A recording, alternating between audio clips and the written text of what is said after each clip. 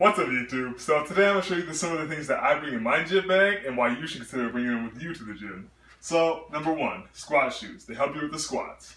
Not much more to say about them. Number two, foam rollers. Not a lot of people utilize these, but foam rollers are really useful in the gym. Especially when you're sitting all day in class, or basically if you have a tight back or tight hips, foam rolling before squatting or deadlifting can really help you out. Next, a lifting belt. Now, lifting belts really help you with your compound movements, squats, deadlift, even benching, because they help you brace your core, because they give your core something to push against. So I'm going to show you, for example, put it on right here. You just take it, latch it up like that, and then when you're about to go lift, just like that. And then, see, I have a lever belt, so you can get a prong one too. The lever one's just kind of fancy because when you're done, pop it off, take it off, you're good. Next one on the list. Oh yeah, by the way, if you're gonna use the Inzer belt, make sure you have a screwdriver, because you need a screwdriver to change the belt. Because sometimes you'll come in, say you're cutting, it'll be a little too big. So you're bulking, you have to bump it up a notch. So make sure you have a screwdriver. Next one, VersaGrips. VersaGrips really help on pull days. What they do is, here, come here. Come on in, come on in. So you put it on like that, wrap it around. It's kind of like a lifting strap, but in my opinion, it's a lot better. Because you don't get that big old strap, you don't have to do all that twisting around the bar. All you gotta do is wrap it around the bar, see the bar's like right here. You wrap it around like that, and you're good.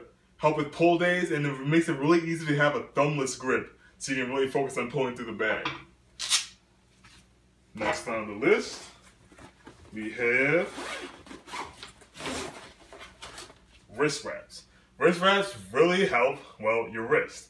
When you're doing pushing movements, when you're doing heavy benching, heavy shoulder pressing, stuff like that, dips, these really help. If you feel your wrist hurting, you may need to start using these.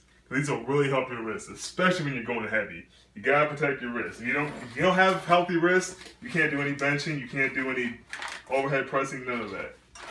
Alright, next. Obviously, you're gonna need some spare headphones, because we've all been to the gym and forgot some headphones. So you're gonna need some spare headphones, earbuds, just in case. Alright, next on the list. Now, a lot of people don't know about this, but this is Liquid Chalk by MyProtein. There's a few other brands that make it, but MyProtein's the one I've used and it works. So, we all have gyms that don't allow chalk, and some may not even allow this, but my gym's fine with it. So it's really handy, because if your gym doesn't have chalk, this comes in clutch. Here, watch this. You just put it on your hand like lotion, just like that. It even looks like lotion. Just rub it on up like that. Between the fingers, make sure you get that good grip. And then, you got all over your hands. Doesn't look like much right now, but you just want it to dry. You just want to wave your hands like this, or you can just wait and do nothing really. It'll dry up eventually. Alright, so now you see, it's been about a minute. I've been waving my hand, kind of letting that liquid chalk dry, and look at it. It looks like chalk, and trust me, it works just as well as chalk too. Now, that's all that. Finally, the last thing I advise, deodorant. Because you may have that nice solid pump, you leave the gym, you go to Chipotle, pick up your post-workout meal, and everybody's gonna be looking at you like, dang man, look at that pump, the guy's jacked. But he's staying. Don't be that guy. Don't be that guy in Chipotle coming in at lunch hour. It's so crowded, everyone's checking out your gains, minding your gains, and you stink. Don't stink. Bring deodorant. I hate that. I hate that. I see people leave the gym. I've smelled people leave the gym because they don't use this item.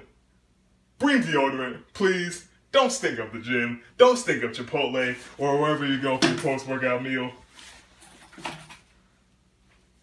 Anyway, so that's all my gym stuff. I hope you learn from this. Maybe grab some of this, grab Inzer belt, foam roller, whatever you don't already use. Grab it, try it out, let me know how it works. Don't forget to like, subscribe, have a nice day.